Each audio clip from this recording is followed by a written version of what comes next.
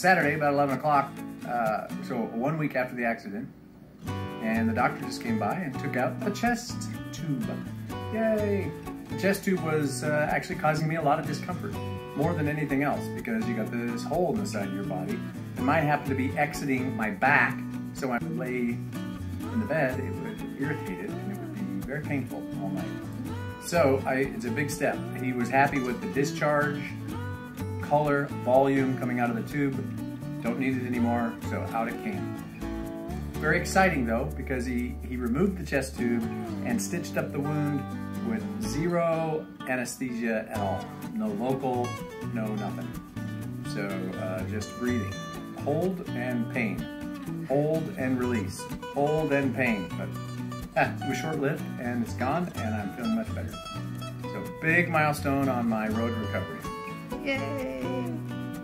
Also on Friday, they removed the IVs, which meant no more morphine drip. Oh, what time is it? Time to get shaved. Shave to FaceTime. We just had a bath. I'm so clean. Bath. Now it's shave to FaceTime. Yay! Morning. Sunday morning. Day 8 after the accident. Day 8 in the hospital. And that we didn't show you his clean-shaven face, but that went well last night. Yes. We were pretty exhausted after all of that, but that went well.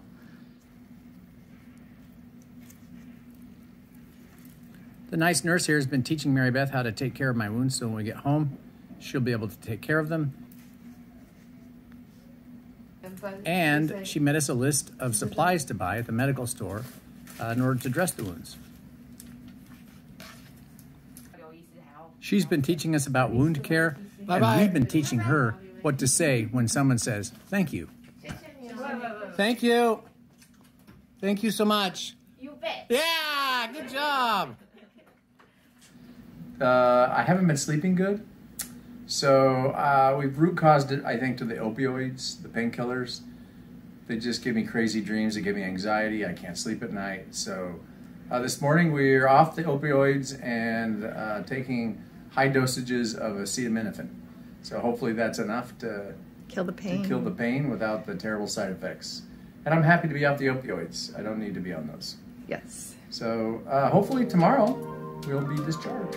We haven't been told specifically, but initially he said when chest tube comes out, you go home. So we think tomorrow at the latest. Thank you.